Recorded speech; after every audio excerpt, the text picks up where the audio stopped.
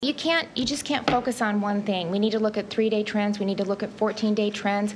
We need to look at the positivity rate. That's continuing to go down, and that's great. Yesterday, I think it was, 7.7 or almost 8%. Overall, it's like 14.1%, and that is really kind of a reflection of the testing that we're able to do. So, I mean, the more that we test, that is going to fluctuate. So our positive numbers are going to continue to go up, but we need to look at the trends, and we need to look at the positivity rates, and we need to look at the days to double. I mean, I think that's at 23 right now, which really speaks to the spread of the virus. So that's a really positive number.